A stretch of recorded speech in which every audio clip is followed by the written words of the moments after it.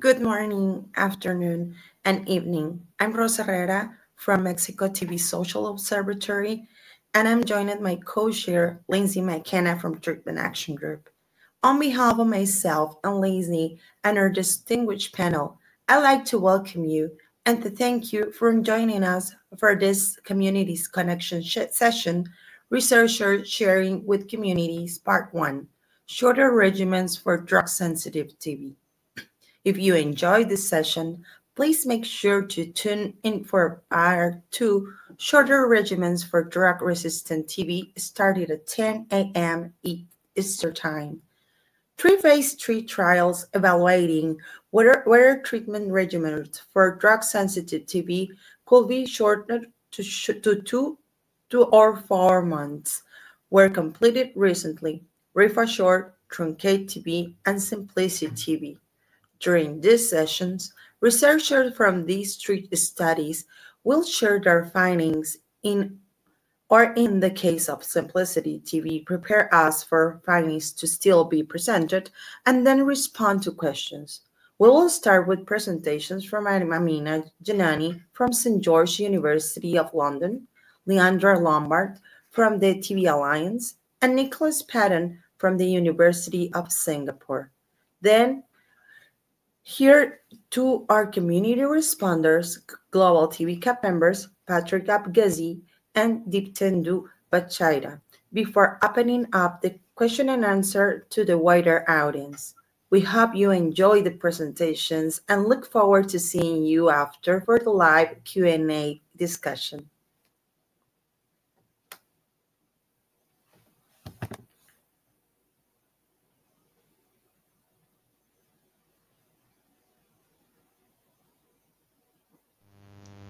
There is general agreement that the treatment duration for tuberculosis needs to be significantly reduced in order to get better compliance, higher cure rates, and reduced transmission. There is also evidence to show that higher dose rifampicin clears the persistent bacilli more rapidly, therefore allowing the treatment duration to be reduced. Here at St. George's, we conducted the RIFASHORT trial, which was an international multi-center controlled clinical trial to evaluate 1200 milligrams and 1800 milligrams rifampicin daily in the reduction of treatment duration for pulmonary tuberculosis from 6 to 4 months. The trial design consisted of 3 arms. The first was the standard 6-month duration with which you're all familiar. The second was the 1200 milligrams of rifampicin, which was double the standard dose daily for 4 months. And the third was also a 4-month arm with 1800 milligrams of rifampicin, that is triple the standard dose, again for 4 months.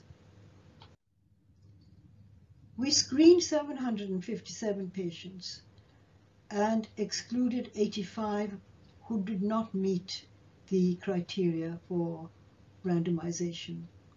So we were left with 672 patients who underwent randomization, and 224 were assigned to the control arm, 223 to the 1200 milligram rifampicin arm, known as study regimen 1, and 225 for the 1800 regimen, which was known as study regimen 2.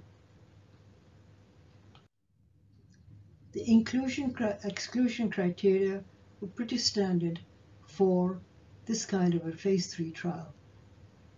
In addition to microscopy positive patients, we also admitted patients who were gene expert positive, rifampicin susceptible, if they had had no treatment before, if they were 18 years and over in order to be able to give informed consent, and if they lived within reasonable distance of the clinic so that they could be monitored more easily. The exclusion criteria were patients who had conditions that might have interfered with their continuation with the allocated regimen. We also excluded patients with diabetes and seropositivity because we were concerned that the treatment for these conditions might have interfered with the treatment dose of rifampicin. The schedule of investigations are pretty rigorous. You can see that while they were on treatment, full blood count and liver function tests were done regularly. In addition, they had regular sputum examination by gene expert and also by microscopy.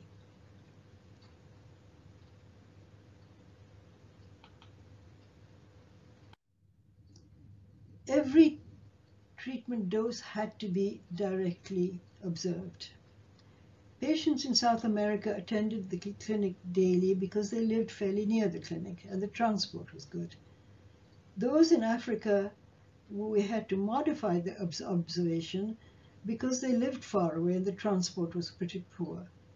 So we assigned their treatment supervision to a person known as the domiciliary treatment monitor, where a family member or some responsible person living near to the patient would give the patient their daily dose and make sure that they had swallowed it. This DTM kind of treatment is frowned on by certain groups because I'm told it increases the divorce rate in North America. But here amongst the Africans, we had no such outcomes. On the other hand, involve the patient in the cure of the patient, of the sick people, and also remove the stigma for tuberculosis. The primary outcome measures were two important ones. Since the objective of the trial was to reduce treatment duration by increasing the dose of rifampicin, the primary outcome measure is the combined rate of failure at the end of treatment and relapse during the subsequent 12 months. In addition, again, because the dose of rifampicin was increased, unwanted side effects were such as grade 3 and 4 adverse events were closely monitored. Enrollment began in January 2017 and continued pretty regularly. You will notice that there is a gap, a 3-month gap here. That was when the coronavirus epidemic overtook these patients in all the centers, and they were told to stop enrollment to the tuberculosis trial.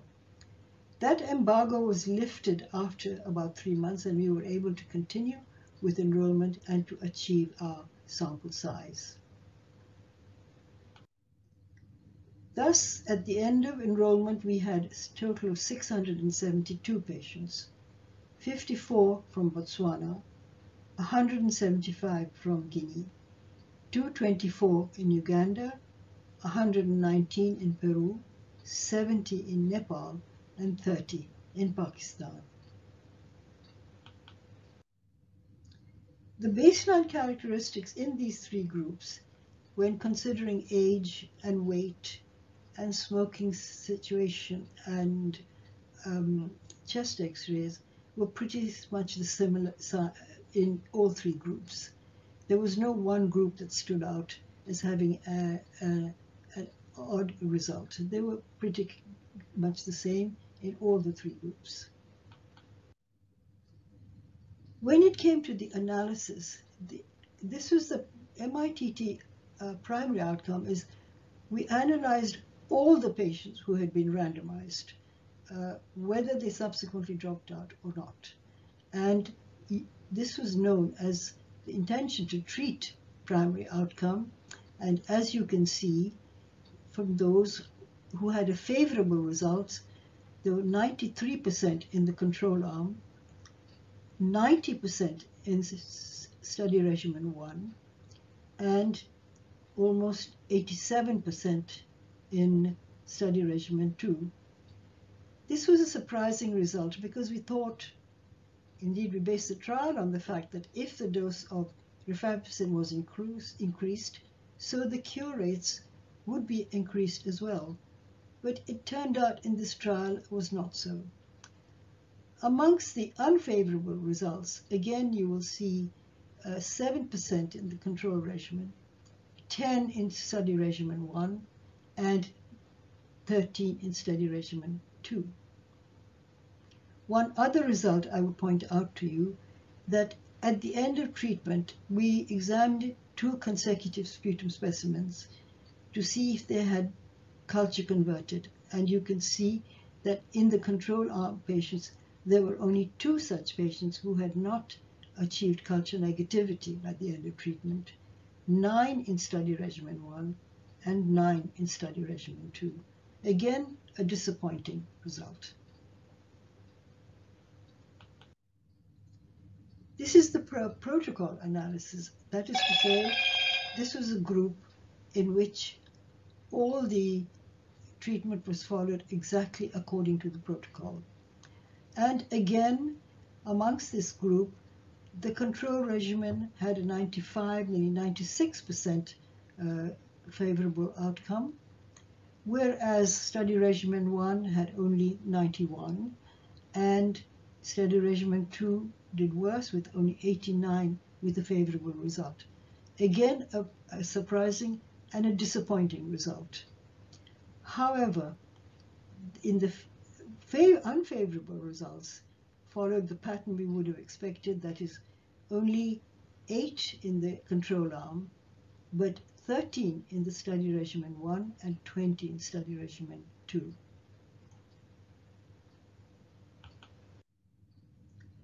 Now, this was the other primary outcome, the safety outcomes, where we looked at the serious adverse events, and you can see that in all the 3 arms, the serious adverse events were 3, 3, and 3 in total, which was encouraging.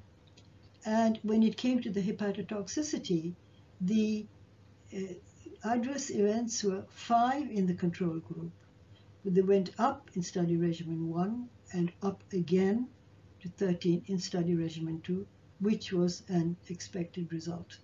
So both in the efficacy outcomes and the safety outcomes, this trial did not meet our criteria to reduce treatment duration.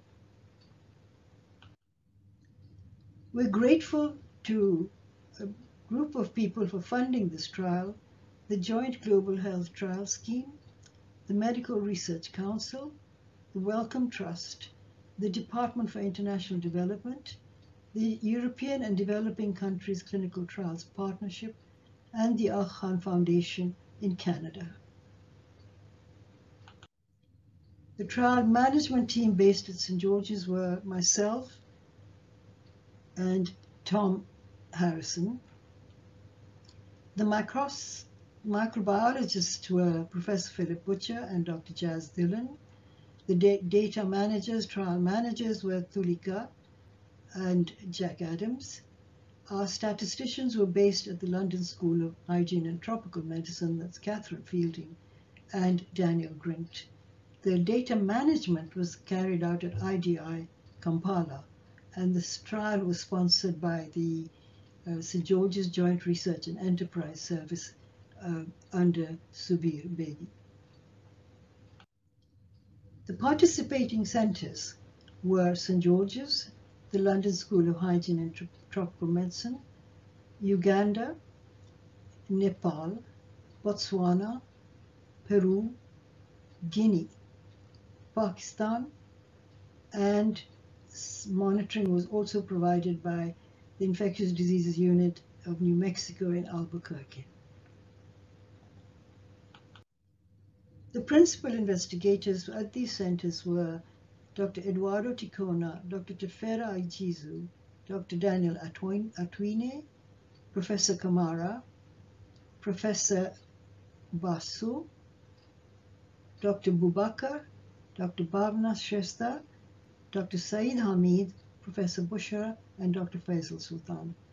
These were the principal investigators of the trial centers who conducted the trial so very well.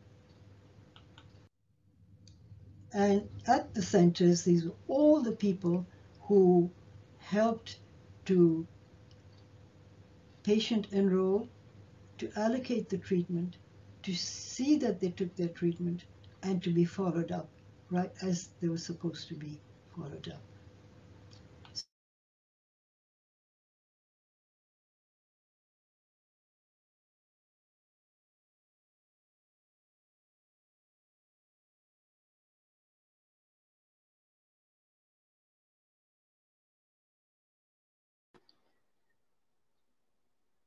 Good afternoon. My name is Leandra Lombard and I work with the TB Alliance. I'm a director in the clinical operations team and the SimpliciTB trial manager. This afternoon, I'm going to share with you a clinical trial update. So the TB Alliance is a not-for-profit organization, and we are dedicated to the discovery and the development and delivery of better and faster acting and affordable TB drugs that are available to those in need. We have developed a new treatment for highly drug-resistant TB, XDR. We have launched improved treatments for children with TB and transformed how TB treatments are developed. We have revived the pipeline for new TB drugs and mobilized a global network of partners. Our AAA mandate is to develop products and make them accessible to every person who needs them.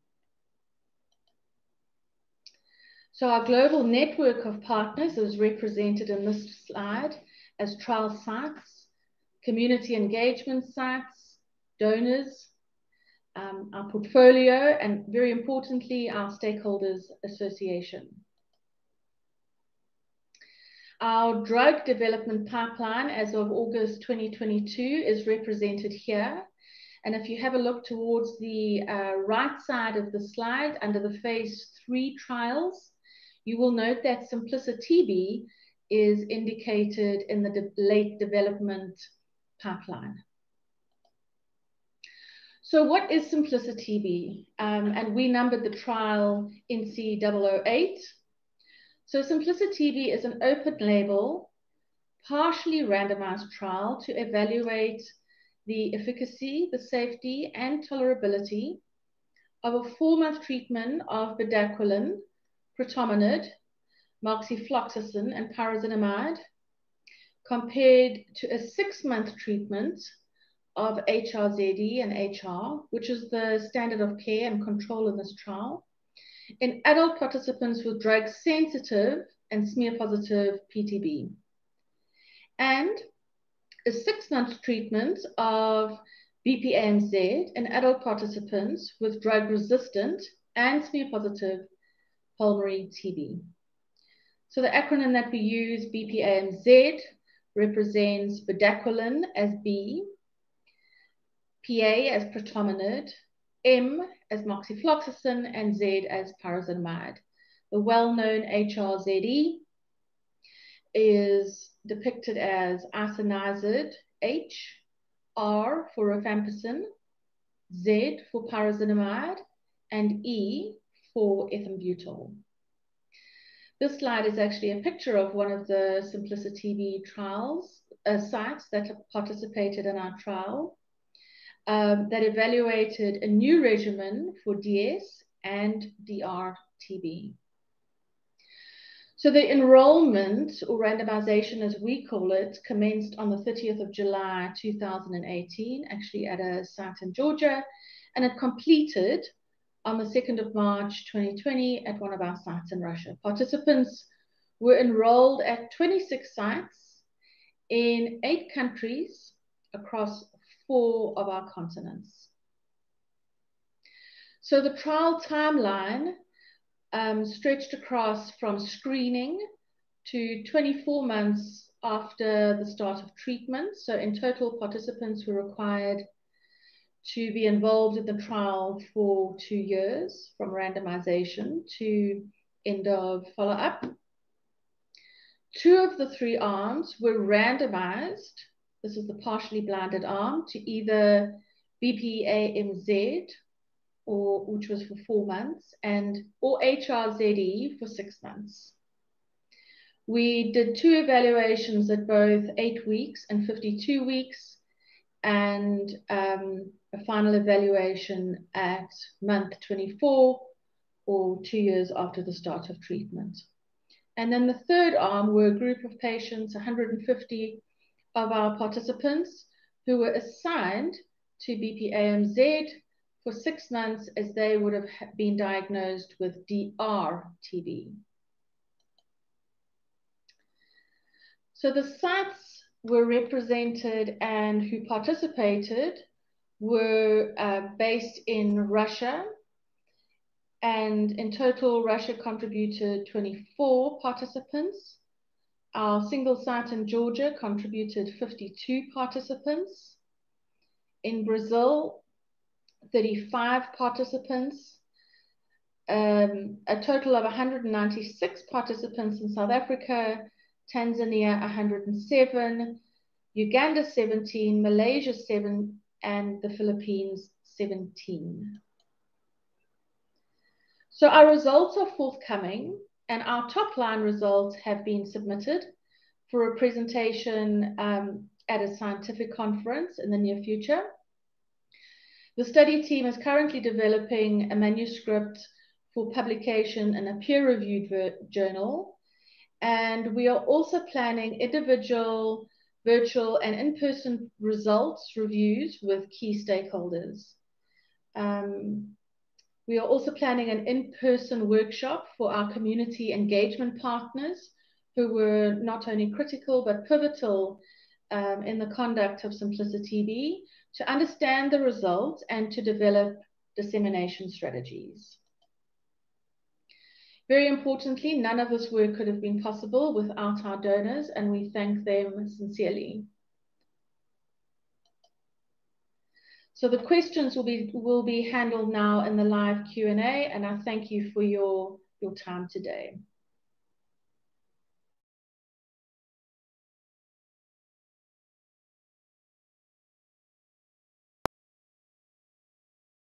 Hello, I'm Nick Payton from the National University of Singapore, and I appreciate the opportunity to present and discuss the TRUNCATE-TB trial in this community session. Here are my disclosures. Now, if we look back at early trials with standard TB drugs, it's clear that although the relapse rate is higher when you reduce treatment duration below 6 months, most people are actually cured with regimens as short as 2 or 3 months. So this means that with standard 6 months of treatment, or even 4 months of treatment, the majority are being overtreated in order to prevent relapse in a minority. So we hypothesized that overall outcomes may be as good or better in a program setting if we treat everyone with a much shorter initial course of treatment, just long enough to cure the majority, and then shift the resources to early detection and retreatment of relapses in the minority of people who are not cured with shorter treatment. And this approach has potential advantages for people with tuberculosis and for programs. To test this hypothesis, we defined a truncate management strategy comprising treatment for an initial period of 8 weeks, extended to week 10 or week 12 in people with persistent clinical disease, meaning both TB symptoms and having a positive smear at week 8, and then monitoring after the end of treatment with monthly TB symptom assessments and 1 to 3 monthly sputum smears to detect people with possible relapse. And then for the minority who relapse, retreating with a 6-month standard treatment regimen. And whether the person requires 8 weeks of initial treatment only or a further period of retreatment later, if they're eventually cured, then the main goal of treatment has been achieved. And in the TRUNCATE-TB trial, we compared this truncate strategy against the standard treatment for 24 weeks. And success was evaluated by comparing the proportion between arms who had unsatisfactory clinical outcome at week 96, defined as death before week 96, or having active TB at week 96, or being on TB treatment at week 96. So for the initial 8-week regimens, we selected 4 that we thought might have the best chance of getting a reasonable relapse rate. Each was based on the standard 4-drug combination, but with at least 2 changes to increase sterilizing efficacy. So we had a high-dose rifampicin linezolid arm, a high-dose rifampicin clofazimine arm, a rifapentine linezolid arm, and a bedaquiline linezolid arm. Main eligibility criteria for the trial were having a sputum gene expert with no evidence of rifampicin resistance. Initially, we excluded those with sputum smear 3+ or with a big cavity on chest X-ray, or who were HIV positive, but these exclusion criteria were removed later in the trial. The trial was coordinated from Singapore and conducted at 18 sites, and we enrolled 675 participants over a period of 2 years to March 2020, the majority from Indonesia and Philippines, with additional substantial contributions from Uganda and Thailand and India. And just as important, the loss to follow-up rate was tiny, less than 1%. So almost everyone came back for evaluation at week 96. We stopped randomizing to 2 of the strategy arms early, the high-dose rifampicin and clofazimine arm and the rifapentine linezolid arm, for pragmatic reasons, just to ensure that we had enough recruitment in the other 2 TRUNCATE strategy arms to conduct the final analysis. So the study population were majority male, under 35 years of age, had a moderate burden disease, majority having cavitation on chest X-ray, 2/3 had medium or high burden disease, indicated on the gene expert test. Although we opened up enrollment to participants with HIV infection in the later stages of the trial, none were actually enrolled, possibly reflecting the low HIV co-infection rates in the population attending these Asian sites. So here are the results of the primary efficacy outcome. In the standard treatment arm, the proportion with unsatisfactory outcome at week 96 was 3.9% in the purple box you can see there. In the top, in the green boxes, with the TRUNCATE strategy arm with initial high-dose rifampicin linezolid, the proportion at week 96 with unsatisfactory outcome was 11.4%. So the difference adjusted was 7.2%. And the important thing is, if you look at the figure at the top right, 13%, this is the upper limit of the confidence interval. It's higher than our pre-specified margin of 12%, meaning that the TRUNCATE strategy with high-dose rifampicin and linezolid did not meet the criterion for non-inferiority. But in contrast, when you look at the below panel, which is the bedaquiline linezolid initial treatment, the strategy with that, the difference between standard treatment and the strategy was 0.8%, so essentially no difference. And the upper limit of the confidence interval you can see on the right, there's 5%, which is well within the 12% pre-specified margin, indicating that the TRUNCATE strategy with initial bedaquiline linezolid is non-inferior, meaning as good as standard treatment. And this was the primary goal of the trial. Having shown that, we can then look at potential advantages and disadvantages on the secondary outcomes. So firstly, participant-centered secondary outcomes. And the key one here is the total time on treatment over 96 weeks. 180 days in the standard treatment arm was reduced to 106 days in the TRUNCATE strategy with high-RIF linezolid, and 85 days, so effectively half the number of days on treatment in the TRUNCATE strategy bedaquiline linezolid, which was statistically significant in both of these arms. There's no difference in quality of life or days of work or nutrition recovery in the 2 groups. Looking at the safety outcomes, essentially no difference between the strategy and the standard treatment. No evidence of harm on grade 3 or 4 adverse events, serious adverse events, respiratory disability, etc. And then for the program-centered secondary outcomes, well, treatment adherence was high and the default rate was low in both the TRUNCATE strategy arms and the standard treatment, no difference. The estimated transmission risk over the study period was higher in the strategy arms, as you'd expect given the greater burden of relapses, but the difference was modest, an extra 2 to 3 days of infectiousness per participant over 96 weeks, and very few new household contacts exposed. And there was no new confirmed drug resistance in the standard treatment arm or in the TRUNCATE strategy arm with initial high-dose rifampicin linezolid, but there were 2 cases of acquired resistance in the bedaquiline linezolid strategy arm, so around 1.1%, but both of these were successfully retreated with standard treatment. We also assessed acceptability using a questionnaire to participants. 2 key findings shown here. Firstly, being allocated to the strategy with initial 2 months of treatment increased people's motivation to take treatment. There seemed to be an advantage of that over the standard treatment, perhaps not surprising. And the majority of people who were in the strategy group, so around 70–75%, say they would recommend this strategy to a friend who needed treatment for TB. And we also asked clinicians with experience of the managing with the strategy in the trial, and they said about 85% or higher said they would recommend the strategy to a future patient or to a family member with TB or to colleagues treating TB. So in summary, the TRUNCATE strategy was as good as the standard treatment on clinical outcome at week 96 with the initial bedaquiline linezolid regimen, but not with high-dose rifampicin linezolid regimen. The strategy appeared safe with no excess of severe or serious adverse events, death or respiratory disability. It produced a substantial reduction in overall time on treatment and increased motivation to take initial treatment. There was a low risk of drug resistance, and resistance was only seen with the bedaquiline regimen, and the strategy was broadly acceptable to participants and clinicians who had experienced managing patients with the strategy. So what are the implications of these findings? Well, the trial has shown that alternatives to over-treating the large majority of people with TB can be successful. That's an important step and an important new research direction, which has the promise to improve outcomes for patients and programs in the future. We can certainly work to refine and improve the outcomes from the strategy using alternative drug regimens or alternative monitoring approaches. And there are a lot more analyses ongoing that will help us understand more about this. But clearly we need implementation studies of the strategy in broader populations, especially including HIV co-infected participants. And I must acknowledge the large team that conducted the trial and to the participants, especially for their extraordinary commitment with very low rates of loss to follow-up that was essential to give us this high-quality data set that we hope will have a major impact on our understanding and developing the way forward with shortening treatment for TB. Thank you very much.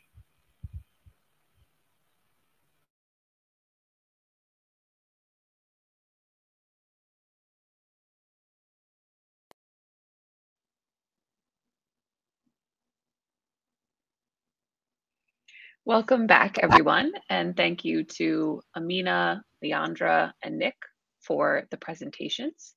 We will now transition to the discussion and question and answer. So if you have questions for the presenters, please enter them using the Q&A function. And if you see a question that you share an interest in, you can upload it using the heart icon. So before we take wider questions or questions from the wider audience, we'll start with comments and questions from the two community respondents we have on the panel. So Patrick, we'll start with you, and then Diptendu, you'll go second. So Patrick, please introduce yourself and go ahead.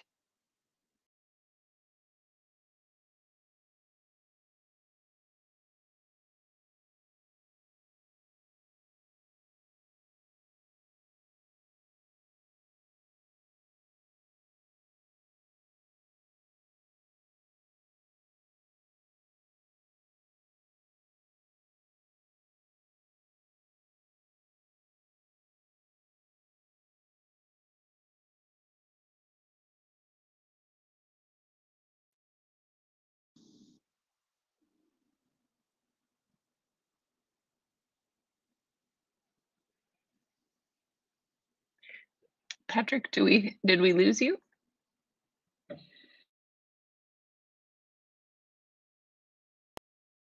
Case technical support. Patrick, are you here?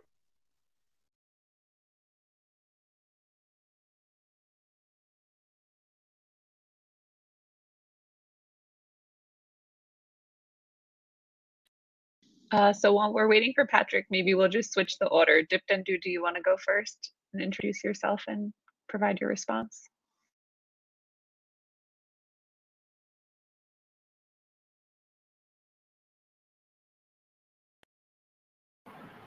Hello.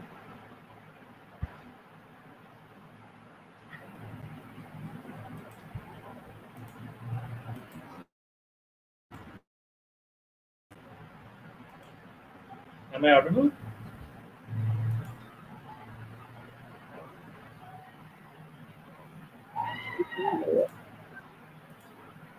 Sir, we can hear you, but we also see you. Please go on.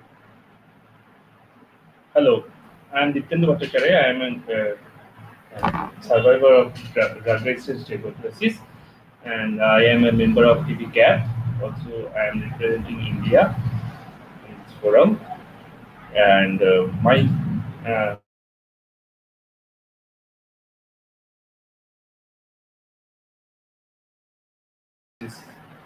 and especially drug sensitive TB, which is often ignored due to the more focus on shortening the drug resistant arm. But this one is very Nick has pointed out that this one is very equally important to shorten the duration of the treatment so that we can reallocate the resources in proper way. So thank you, Nick, for your wonderful presentation. Thanks everyone for all of your presentation. I have a couple of questions. Let me start with one. This is an open question to all. Anyone can answer. That global population affected by TB is often more diverse in terms of age and comorbidities than the population typically included in TB clinical trials. I have seen the exclusion criteria, but can the presenter comment on the data available to support the use of their regimens in specific population like PLHFE, children, pregnant women, people who use drugs, people who are with diabetes? I've seen those types. Still, if there is any extrapolation, we can infer from the data we have right now in our hand.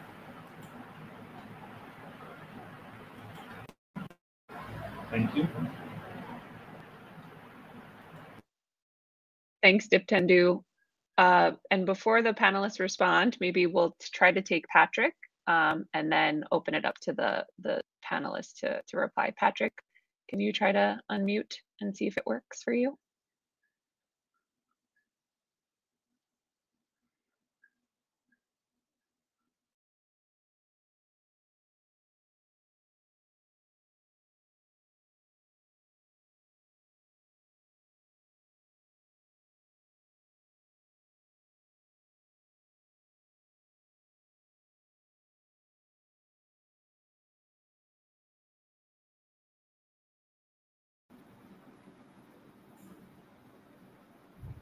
Okay, we see you, sir. We can hear you also. Can you hear me? Okay. So I will introduce myself because I don't know. I was speaking, but it looks like we're not able to hear me. So I'm Patrick Agbasi. I'm the chair of the Global Tuberculosis Community Advisory Board. So two of the three studies presented evaluated regimens that shift second-line drugs to first-line. So we've seen some concern and reticence around this in the context of the Study 31 regimen with the inclusion of moxifloxacin. And because we can expect the drug cost for these shorter regimens to be higher than what programs currently pay for HRZE. So can the presenters please comment on any evidence generated through these trials that might help to address these concerns? And another concern of shifting the second-line drugs to first-line is the potential occurrence of resistance that might reduce the treatment options for the population directly affected. So how do you anticipate preventing occurrence of resistance with the proposed regimens? And then what options are left for people who do not have a favorable outcome with TRUNCATE-TB or SimpliciTB regimens, for example, those that require retreatment? So I hope you were able to hear. Thank you. Great. Thank you so much, Patrick. So now if we could maybe pull the three panelists up and give them each a chance to respond to those three questions. And Nick, since you're up on the screen ready, maybe we'll let you go first. Shall I take one of them and then we go around, or because there's quite a lot of questions. Yeah. So maybe I was just going to start with Diptendu's question first about the applicability of these results to a broader population, including people with comorbidities and younger people, adolescents, children, and people who are pregnant.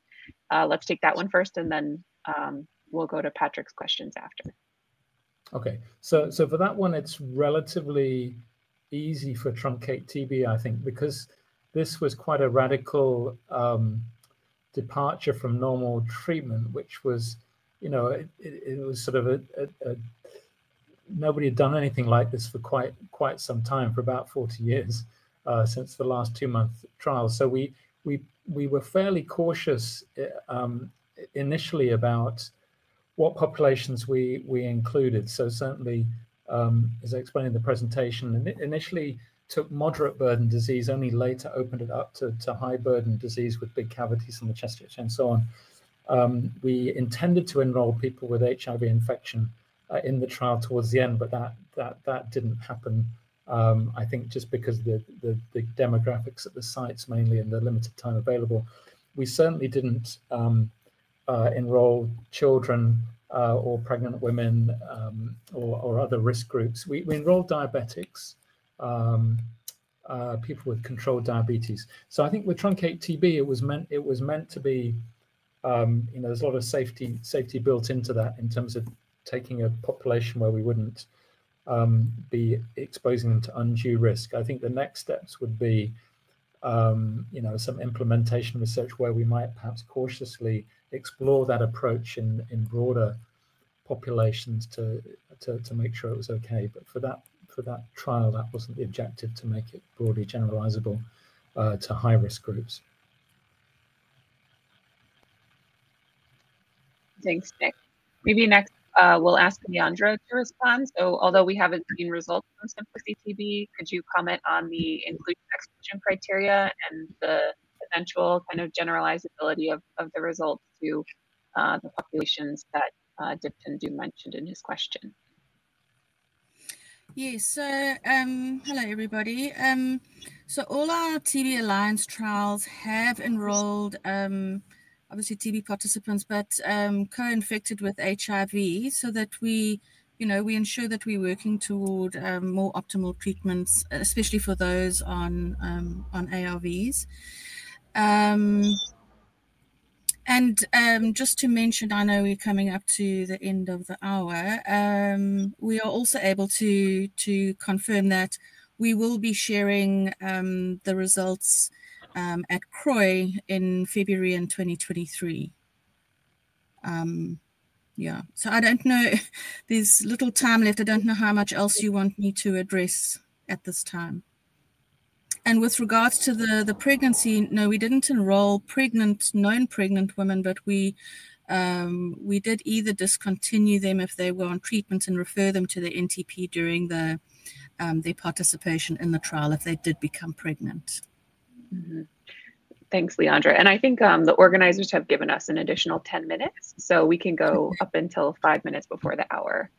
Okay. But maybe we'll bring this question next to Amina. And although RIFASHORT failed to demonstrate non-inferiority, I guess the question for you, extrapolating from what Diptendu asked, is if you think that the RIFASHORT regimens may have worked if you looked at them in a different population or more narrow specific population of people, and if you have any plans to do further research on this in the future. Although the results didn't meet non-inferiority margin, I think better still, all my PIs think that the trial was a success. And given the chance, they would happily take the 18-month regimen because it's given only for 4 months, and they would gain 2 months and improve compliance. So the whole regimen would be better for the patients and for the treatment administration in that country. Now, when you think about the results, the control regimen had a 94% success rate, but the 12-month regimen had a 90%. I mean, had we increased the sample size, I think that difference would have disappeared. So given half a chance, and we so badly need a 4-month regimen. And this one contained drugs that all the centers are using. I would say that the trial was not a failure, it was a success. And I would happily recommend that either the 12 or the 18-month regimen be rolled out immediately. And I have to say that my PIs would agree as well. We are planning further trials, but right now I think I think we have a good enough result to roll out. Thanks, Amina. And also, just to flag, we do have an example of a successful 4-month regimen in drug-sensitive TB in TBTC Study 31, ACTG A5349, which is already recommended by the World Health Organization. I agree, Lindsay, but the thing is, as you know, everybody stopped manufacturing rifapentine now. So it's going to be a couple of years before that is available. So I really think that the RIFASHORT results should be rolled out. I think that one stands out right now as the best regimen to roll out for drug-sensitive TB. Yes, there are definitely some challenges with rifapentine supply and price and formulation type for the Study 31 regimen, but those things can hopefully be overcome. And as you said, yeah, we'll have to see how these results get interpreted by policymakers and what moves forward. I want to move now to Patrick with a question. So maybe we'll just quickly restate them and we'll go across the panel in the same order. 2 of the 3 studies presented evaluate regimens that shift second line to drugs first line. And we've seen some concerns around this approach, even in the context of the Study 31 regimen, which as we just discussed, includes moxifloxacin. And also, drug costs for these shorter regimens might be higher than what programs currently pay for the standard of care 6-month regimen with HRZE. So can the presenters please comment on any evidence generated through these trials that might help to address these concerns? And we'll start with Nick. Sure. Oh, I got my, yeah. So we have a planned health economics analysis within TRUNCATE-TB. Obviously, it's absolutely fundamental to the strategy, the trade-off between short treatment and the resources needed to monitor, the savings on drug costs because they're short, et cetera, et cetera. So the health economics for the strategy investigated in TRUNCATE-TB is fundamental.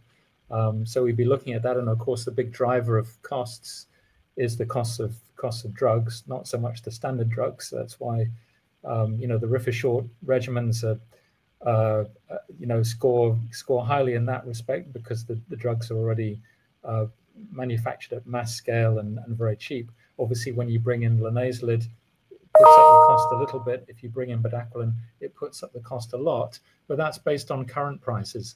If you were to move bedaquiline into scale up for globally for first line, then that scale would invariably bring down the costs. I don't know how low it could go with scale, but it's those kind of considerations. So at the moment, it wouldn't be a cost-effective regimen to have a first-line regimen with bedaquiline, but one needs to look at these things because at scale it might well be. And the thing, the question always comes up is, isn't there a danger of taking your second-line drug and moving it to first line? And I'd say absolutely not. You want your best foot forward in first line. The problem is, the first line has been suboptimal for the longest time, and that's what's driven large problems with drug resistance. So if we can get a drug that works superbly in first line, it should be there, not held back to sort of mitigate catastrophes later on. That would be my opinion. That's great. Thanks, Nick. Maybe we'll ask Leandra to respond to the same. In SimpliciTB, are you planning to collect any kind of supplementary evidence that might address some of the concerns? Yeah, so again, Lindsay and everybody in the group, the SimpliciTB specific results we will be presenting at CROI in February, but just to address it in the broader TB Alliance setting, we are developing set regimens where we know each drug is contributing, and we are working towards our belief that people with TB deserve the best possible therapy available to Nick's point. And 4 months is definitely a major improvement from 6, especially with from a patient-centered perspective.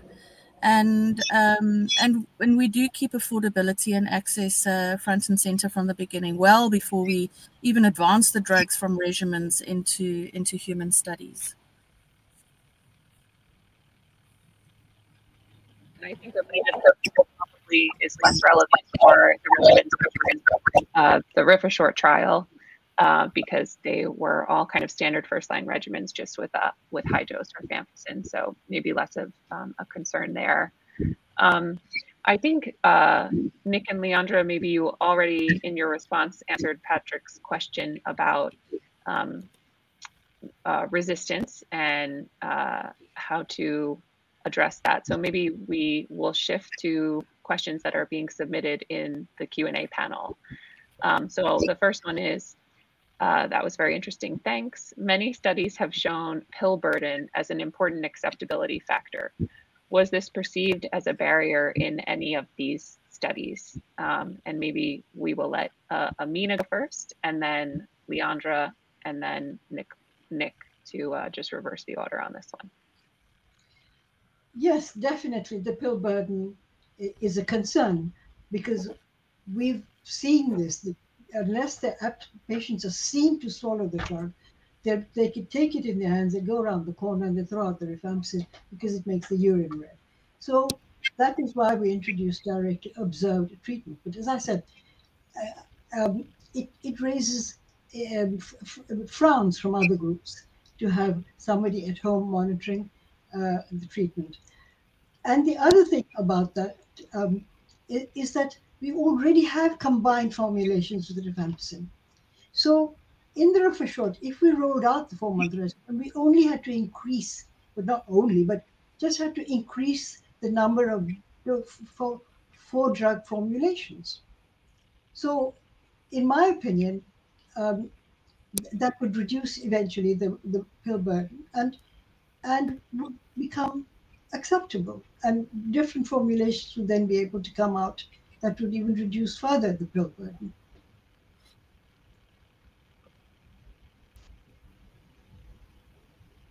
Leandra, did you want to respond to pill burden next? So I think, Amina, we are on the same page, and if you go down to I suppose trial or protocol level, the weight banding of HRZDHR is up to 5 tablets a day, and the BPaMZ regimen was not dissimilar. And yes, we do considerably aim to develop shorter regimens because the pill burden is a considerable concern. And without wanting to repeat the issue on the dots, it's the sentiment our clinical researchers share with Amina. Yeah. Just to push back a little, because I know like our community respondents, maybe you want to say comment on directed observed therapy. I feel like there are lots of diseases where people take medicines on their own, and treatment literacy maybe is a different approach to help overcome some of the concerns you're raising. But maybe I'll just take a second to open it to the panel in case you want to respond to the DOT issues that have been raised and alternative approaches.